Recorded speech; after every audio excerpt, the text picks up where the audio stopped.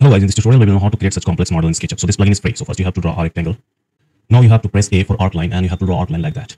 Okay, you have to draw arc line at the both end of this rectangle.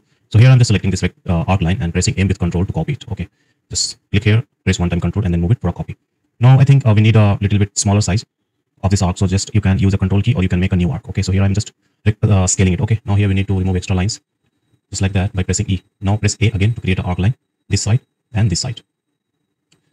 So basic frame is created. Now here right click and select spline divider. Okay, this will help you to divide in a segments. So here I have taken a 1 feet of polyline divider options. Okay, for this you need a BG toolbar plugin. Now here guys we need to duplicate this structure outline to create a skin. So again you have to press R to create a rectangle. Okay, just press R and draw a rectangle like that. The rectangle size is almost a 6 inch by 6 inch. Okay, now here pressing L to create some different profile. Okay, delete extra part. Now select the rectangle. Okay, just select the rectangle. Use extrude tool.